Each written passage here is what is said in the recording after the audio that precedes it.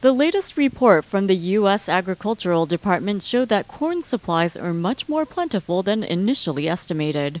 There had been concerns about wet, inclement weather and flooding conditions in some states and how the fallout would limit the acreage of corn planted.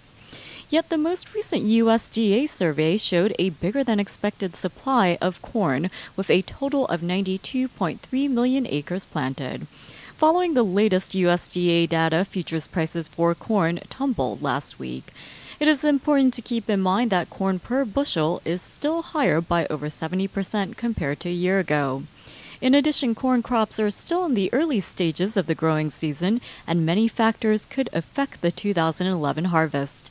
The USDA has also said that it will resurvey some regions, including the North and South Dakotas, and also Minnesota and Montana, for corn acreage. This is to ensure that readings are as accurate as possible. Some of the delays in this year's planting season could mean a smaller corn harvest in some states. Still, consumers and farmers stand to benefit. The latest spike in prices has meant that livestock producers were easing back on their purchases of corn. Not surprisingly, alternative corn prices such as wheat also fell on the latest USDA report. Farmers who raise cattle, poultry, and hogs will see a cost savings for feed. And for American consumers, this could mean less pressure on food prices at the supermarket.